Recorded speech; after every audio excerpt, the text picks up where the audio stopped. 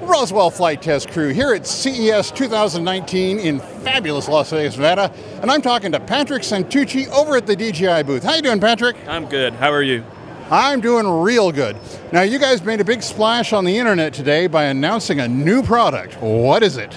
Yep, so this is our DJI Smart Controller, and essentially this is a new controller system for mainly the Mavic 2 systems. So right now this will support Mavic 2 Zoom, Mavic 2 Pro, using the Occusync 2.0. Eventually we'll be able to use it with the Mavic 2 Enterprise through the DJI Pilot app. So this is a built-in 5.5-inch display. It's got 1000 nits, so it's super bright. It's almost like a crystal sky brightness. So it's optimized for use in daylight. So now if you're in a really bright situation, you can actually see where you're going with this controller. Customizable Android dashboard, so it allows you to plug in DJI Go 4 in future firmware updates, DJI Pilot, and then as well as some editing software. So if you want to do video editing software in there, hopefully in the future you can plug in third parties like that.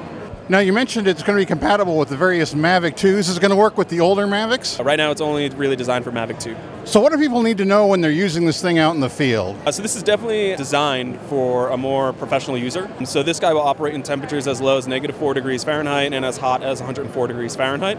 It has a battery life of around 2 hours, 2 hours 15 depending. It's built in. Charge time is roughly 2 hours. Okay, so what other features have we got here? So this guy will actually do HDMI out at 4K up to 60p. We have a microSD card, so I've seen people drop in different apps that can go on the customizable dashboard. And we also have a standard USB port as well. This is definitely designed to be super versatile and durable out in the field.